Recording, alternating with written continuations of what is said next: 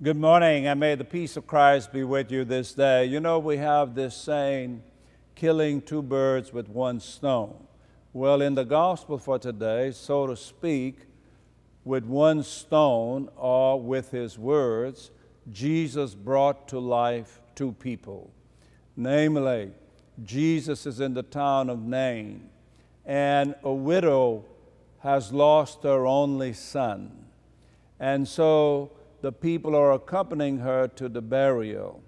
And I say two people are dead, her son and her, inasmuch as she has nothing to live for and nobody to support her.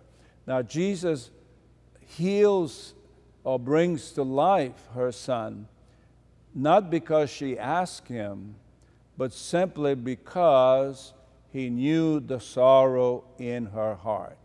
He brought her and her son to life.